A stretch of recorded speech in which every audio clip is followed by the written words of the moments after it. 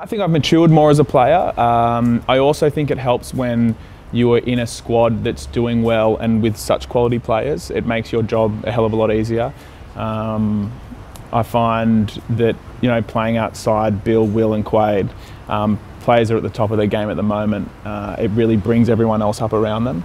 So I have a lot to them to thank for my form at the moment. And I think, yeah, just for me, it's just taking it week at a time, don't get complacent, and just working on little parts of my game just to make it better and well-rounded.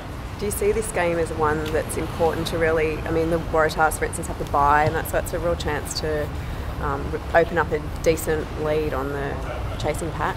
Yeah, I don't think we've ever really been in a situation like this before down at the Rebels, and I think Super Rugby being such a short season, you can't really afford to drop many games. So for us, you know, all eyes are on the Stormers. We've prepped well this week. If we can jag a win this week, it'll just put us in a better place going forward in the season on the ladder. It's always nice to be recognised for being at this club for such a long time and being a part of all the ups and downs. But to take the milestone away from Weeksy is a bit sad because he's a good mate of mine. But yeah, all focus is on the game this week.